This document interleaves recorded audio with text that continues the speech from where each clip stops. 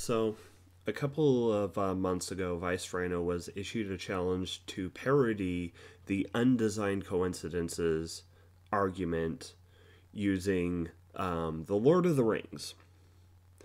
Obviously, this was a challenge I felt that I had to come up with, that I had to step up to the plate and address as well. This is not that video, however. And I'm currently working on it. I've got it mostly written up here. But before I start filming on that, I need to figure out a way to get my computer to grab a clip of the actual challenge.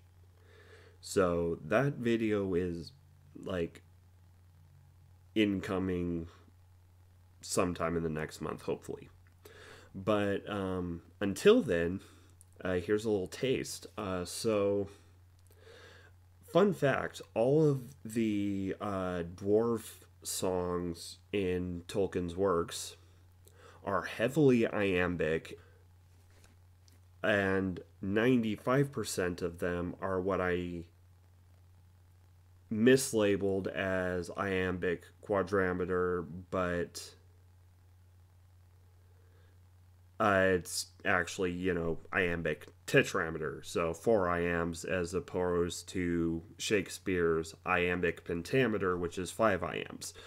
A fun side effect of this is it's really easy to fit them in the scansion of sea shanties.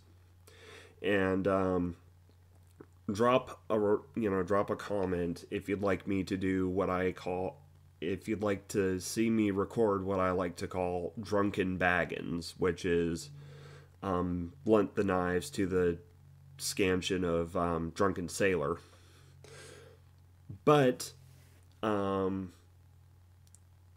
this, as is titled below, is Durin, the Shanty of Durin, which is the Song of Durin, written by JRR Tolkien, just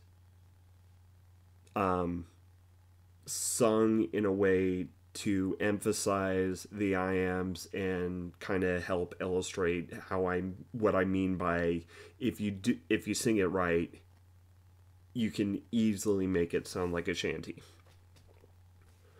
The world was young, the mountains green, nor stain yet on the moon was seen.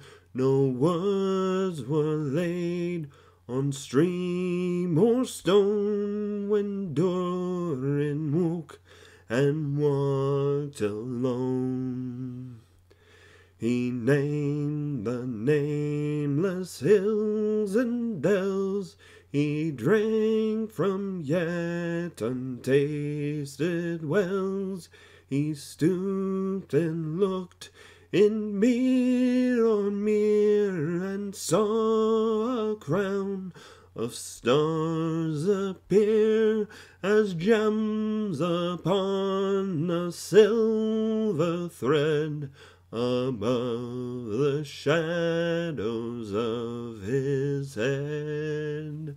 The world was fair, the mountains tall, in elder days before the fall of mighty kings in Nargothrond and Gondolin, who now beyond the western seas have passed away. The world was fair in Durin's day. A king he was on carven throne, and many pillared halls of stone, with golden roof and silver floor, and runes of power upon the door. The light of sun and star and moon in shining lamps of crystal hewn, unhindered by cloud nor shade of night, they shone forever fair and bright. Their hammer on the anvil smote, their chisel clove and graver wrote, their forged was blade and bound was hilt, the delver mined, the mason built, their beryl, pearl, and opal pale, and metal wrought like fish's mail, buckler and corselet, axe and sword, and shining spears were laid in hoard. Unwearied then were Durin's folk, and beneath the mountains music woke. The harpers harped, the minstrels sang, and at the gates the trumpets rang. The world is grey, the mountains old, the forge's fire is ashen-cold.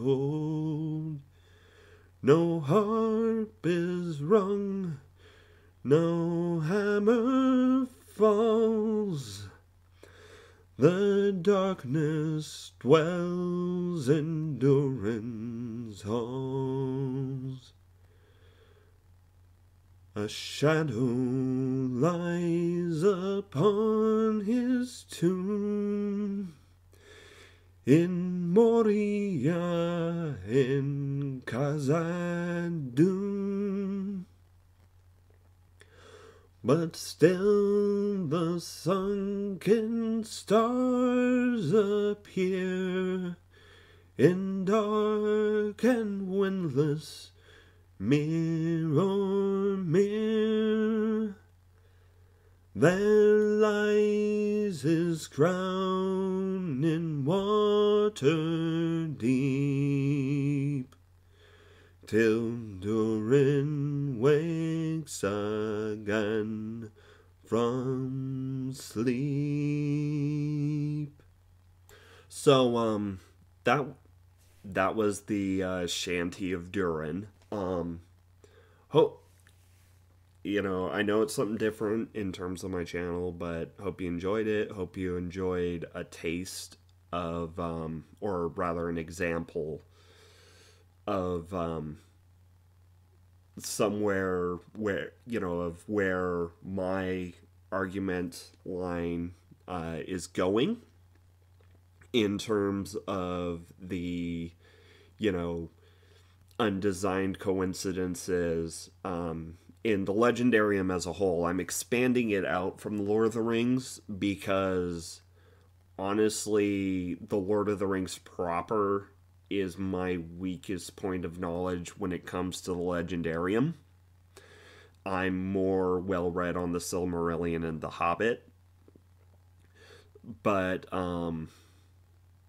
if you liked it, leave a like.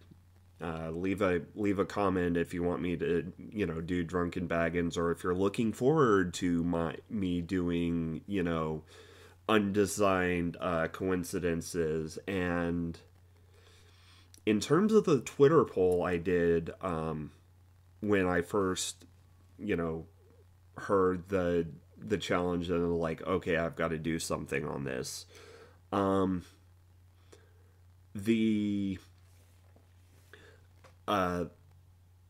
The Twitter poll I asked about how I should count my sources was tied between do it with the metatextual, the meta narrative in mind, in that, the Legendarium is a work of translations, and do what I want, and I wanted to lean that way anyways, so but I'll explain further in the video proper. Anyways, remember, indoctrination It's a hell of a drug.